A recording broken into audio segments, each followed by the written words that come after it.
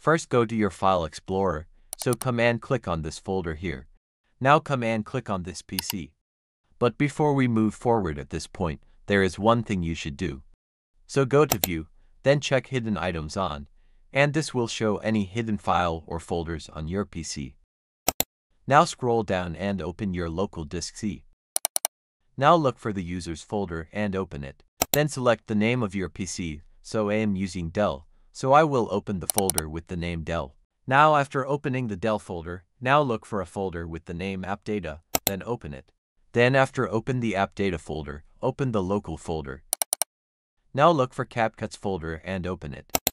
Then inside the CapCut folder, now open the User Data folder, and inside the User Data folder, look for the Download folder and open it.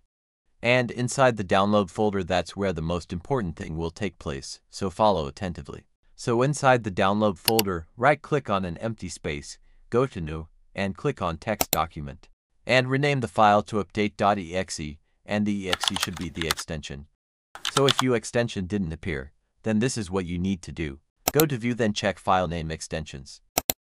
So as you can see, the file extension is here, so rename the file name to update.exe, and all should be lowercase. Then when you are done, just click anywhere on the screen, and this dialog will pop up. Just click on OK.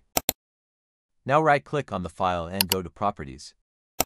Then check the Read-Only box, click on Apply, then OK, and you are good to go. And when you are done with this, CapCut will stop automatically update your software. So if this video is helpful, then kindly like the video, subscribe to the channel if you want more useful tips like this. See you in the next video.